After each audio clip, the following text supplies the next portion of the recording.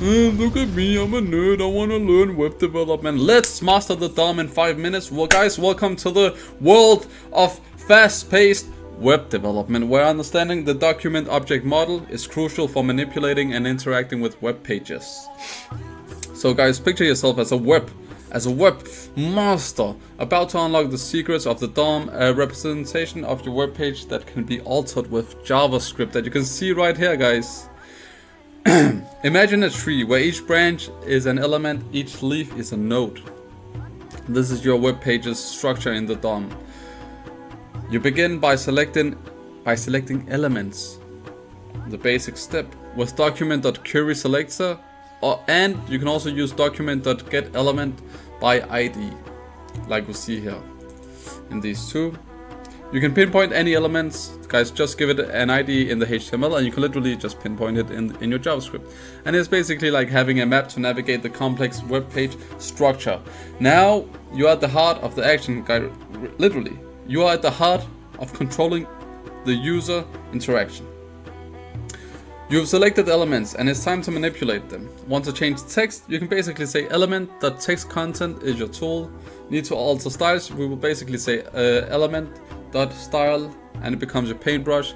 Adding or removing elements, we will say append child and or remove child. And they're basically your construction and demolition tools, to put it quite easy. To put it quite simple. Your web page transforms before your eyes, bending to your wall. Why did I even write this script like this? Alright. With the page elements dancing to your tune, you introduce events, clicks, hovers, key presses, each an opportunity to make your web page interactive. Add event listener is the key, unlocking responsive dynamic user experiences. Your web page will no longer be static, guys. It is a dynamic entity reacting to every user interaction. As your 5-minute journey concludes, you will step back admiring a web page that's alive with interaction and style, all manipulated through the DOM. You have mastered the art of DOM manipulation, turning a static web page into an interactive experience, guys. The DOM is no longer a mystery, but a powerful ally in your web development arsenal. You are welcome. So let's take a look at what we have here, guys. We have select elements using querySelector and get element by ID. So we basically say const, call it heading, and whatever we get is the first heading. This is the first h1 element. Then you can also use get element by ID. And you will say special paragraph, get element by ID, special paragraph, save that HTML ID in this JS variable.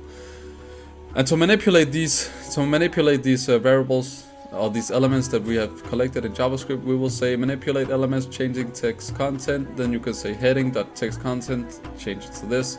Altering styles, we will say special paragraph, alter the styles to blue to 18 pixels. Add a new element. You can do that by saying new paragraph.append child, and then we will add another paragraph to this. So you can basically add text or lines of text. Removing an element, we will say element.remove child, and you will remove the old element. Adding event listeners. If we click on something, we can say alert you click the heading. If we ever click on the heading, so we will have to pinpoint the heading and say add event listener if somebody clicks on the text. Special paragraph, again add event listener, mouse over, we will say it and it will become green. So that is our hover effect. And adding a key press event to the whole document basically lets us say that a key has been pressed, and it can be any key from here. That's basically it, guys. Thank you guys for watching. Please don't forget to subscribe to this channel, like this video, and comment down below. See you on the next one, guys. I love you so much. Thank you for watching. This is it. This is literally it, guys. This is it. This is the ebook that I've been working on. It's called Three.js Essentials.